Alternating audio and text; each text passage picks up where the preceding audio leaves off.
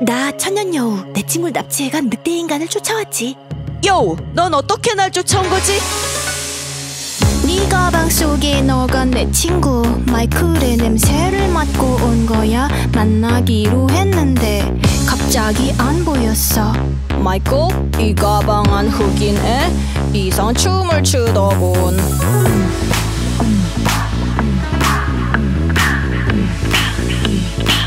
나랑 같이 만든 춤. 특이한 취향이군 정상이 아니야. 춤추고 노래하는 여우 정상이 아니야. 나 정상 아냐, 정상이 아냐. 난 정상보다 뛰어난 상또라이. 유정상 아냐, 정상이 아냐. 유정상보다 못한 핫도라이. 내 식사를 방해할 생각인가? 내 친구를 해치게 놔둘 순 없어. 여우가 늑대에게 덤비겠다고. 지나가던 토끼가 보고 웃겠군. 싸울 땐 타이거보다 무서운 게 우리 천년여우다.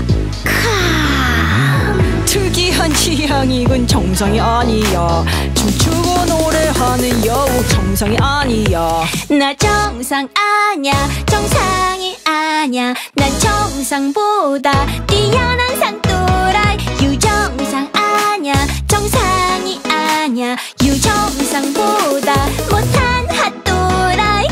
내 식사를 방해할 생각인가? 내 친구를 해치게 놔둘 순 없어.